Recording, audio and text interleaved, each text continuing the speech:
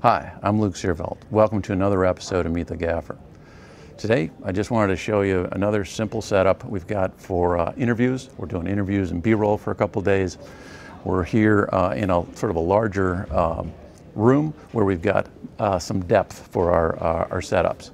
And we've got a book light working here. It's a M18 into an 8x8 Ultra Bounce, and that's coming. So the M18 is hitting into that, and then it's coming back through a half grid and a full grid, just nice and soft. And then we're taking out some of the little points of light that are above me with solids.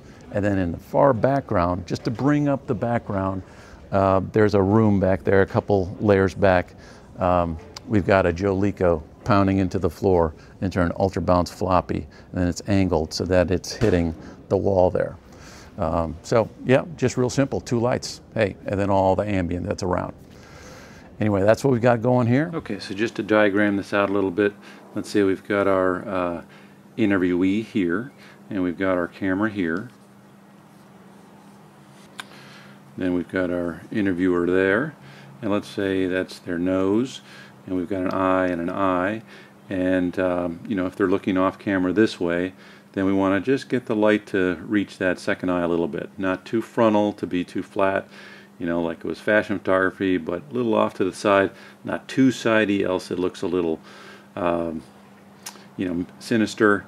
So we bring that diffusion, you know, pretty close there, and then, you know, often you'd bring a light straight through, but in this case we were creating a book light, so we had a 8x8 Ultra Bounce here, and then we put our M18 on a turtle stand just on the ground, aiming up into this, and so that's then bouncing through, coming, or bouncing into this, and then coming through the diffusion, and that's an 8x. We had full grid, and then we also added another layer of half grid, just make it nice and soft, and you know, that pleasing look onto the face.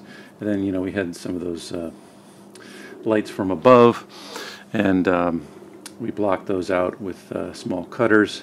Then we also did a top chop on the key here, so without changing the light that's falling on the face, just blocking some of the light that's above, that's landing on the wall that was you know, on the fill side, just so that we took the light down a little bit on here, so not too much fill. And then we had the Jolico, you know, far away in the back. So that's just sort of the general schematic of that lighting setup. Thanks for watching. We'll see you again next time.